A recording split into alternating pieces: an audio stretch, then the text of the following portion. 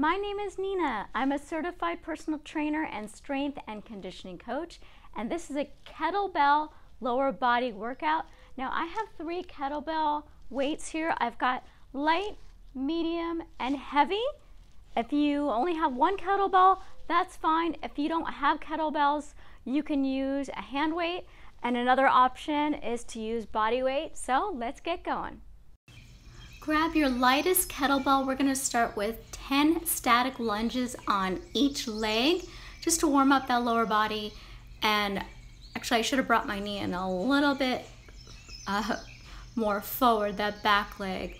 But you don't have to touch the ground, but just try to get as low as you can to the ground. We're going to use the heavier kettlebells later. Just going to start with something light. You always want to start your warm up either with body weight or with just really light weights. So let's go ahead and do 10 static lunges on the other side. And I have one arm out for balance and the other hand is holding the kettlebell. It makes it easier to hold the kettlebell on the side with the leg that's further back. And then my chin is up, I'm looking straight ahead. So now let's go ahead and start with some hip hinges. And then we're gonna do some swings. But right now I just wanna just give you a little bit of a preview of what it looks like from the front. So let's go ahead and practice some hip hinges just to warm up that low back. So you can see I'm looking down as I go down. So we're gonna do 8 hip hinges and then we're gonna do 10 swings. So let's just go ahead and start with a light kettlebell and then we will switch the kettlebell. So again, my back is straight. I'm looking down as I'm going down.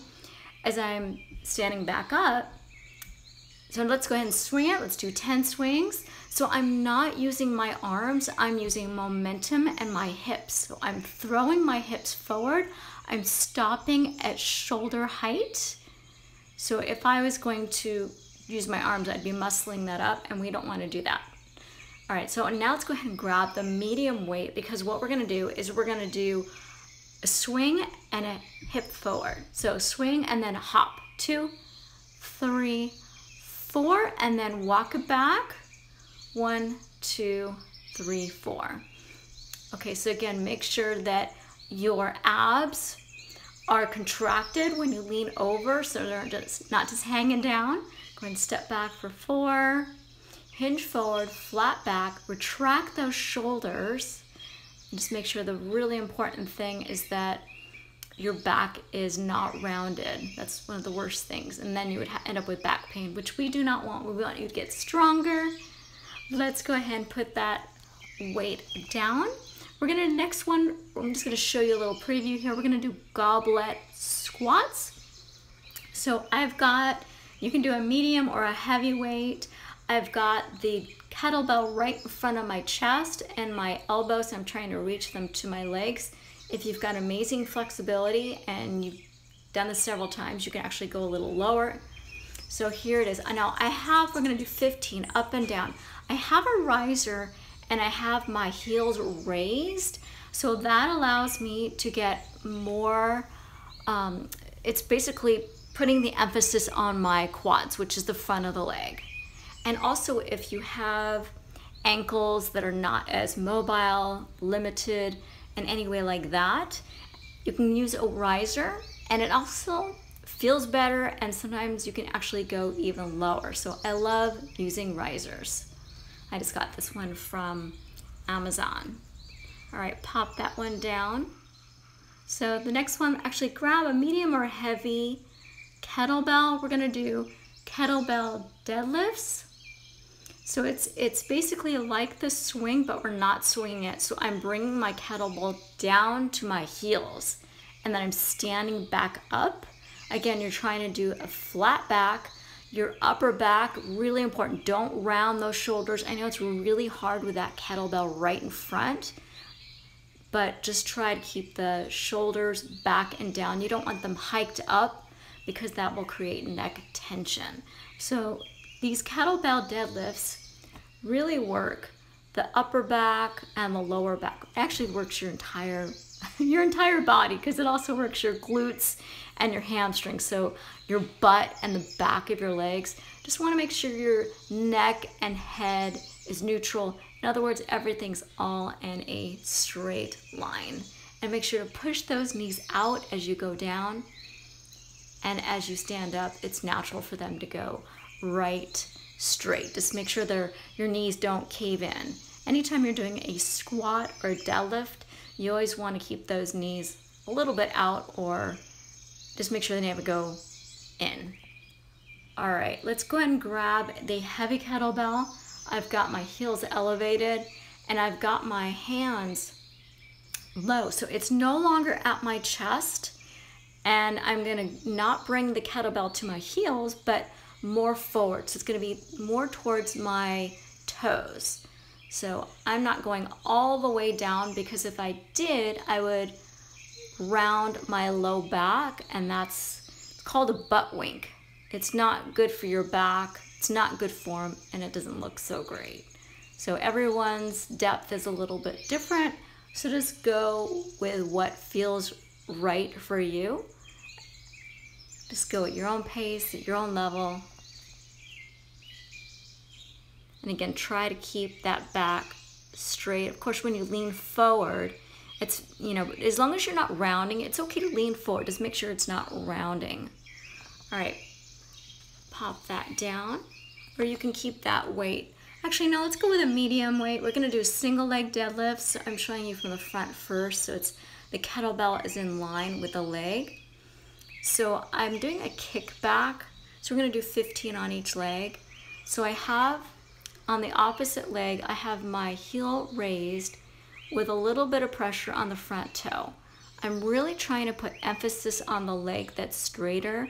So my leg is not locked out, so it's not completely straight. There is a little bit of a bend in that leg that I'm really working. So the one that's straighter is the hamstring, the back of your leg that you're working. And again, I'm not that flexible, so I can't go that far down. Some people can go all the way down to the floor. Totally not necessary, but if you can do it and it feels good and you're not straining, then that's totally fine. As long as your low back is not hurting and you're still able to keep that upper back and the back of the shoulder without falling forward. All right, when you're done with those 15 repetitions, let's go ahead and go on the other side. And again, you're looking a little bit down as you go down, and as you stand up straight, you're looking straight ahead. One of the challenges of the deadlift is trying to get that shoulder to stay back, because gravity is pulling that shoulder down. And then when you have that kettlebell, you've got that additional weight. So what's good and bad about that is that you're working your upper back and the back of their shoulders. So sometimes I just have people start with really light weights, because that muscle on the back of the shoulder is a little muscle. So it's hard to use really heavy weights and keep that retracted properly.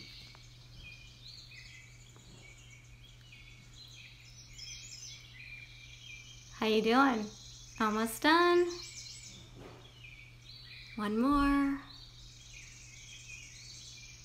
Or maybe a couple more. I lost track. All right, yay, that was it. All right, great, good job. Fantastic job. All right, let's go ahead and do a quad stretch. We're stretching the front of the leg. You can either balance or hold on to a chair. Bring your heel to your butt. I changed my Instagram to Fitness Coach Nina. It was, whoops, don't fall. It was Fit Girl USA. I just thought it was time to update that. Go ahead and switch legs. Let me know if you like this video by giving me a thumbs up. Subscribe to my channel if you haven't already, and make sure to tap that bell. Select all, otherwise you won't be notified when I post a new movie. We're doing a hamstring stretch right now, stretching out the back of the leg. Make sure to flex that foot, stretch out the other side. Share this video with whoever you think may like it too. And the comments below, let me know which of these exercises was your favorite. Go ahead and pop down on the ground. Take your shoes off if you have them on. Let me know if you found this workout hard or easy. So let's go ahead and do a hip and glute stretch. So I have 1 foot over my leg, and then I'm pretty flexible so I can lean forward. If this is too much for you, just sit up straight and do what you can. Again, you should feel the stretch, but no pain. If you're new to my channel, I publish exercise videos, funny videos, and weight loss tips. Go ahead and switch sides. Sign up for my blog at my website to receive twice weekly healthy dairy-free recipes, weight loss tips, and other videos you may have missed.